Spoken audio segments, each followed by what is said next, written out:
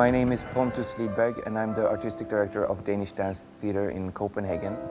The piece we are bringing is not very Nordic at all, but very Mediterranean, with Greek beginnings and universal endings. The work is inspired by a passage from the Odyssey, specifically when Ulysses sails across the island of the Sirens.